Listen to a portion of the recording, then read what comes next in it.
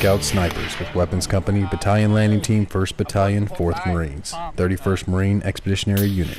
Work with Royal Thai Marine Special Forces, Republic of Korea Navy SEALs, and the MEU's Amphibious Reconnaissance Platoon on combat marksmanship. Drawing from their experiences in Iraq and Afghanistan, the veteran snipers focus the training on engaging multiple targets over varied distances and overall marksmanship.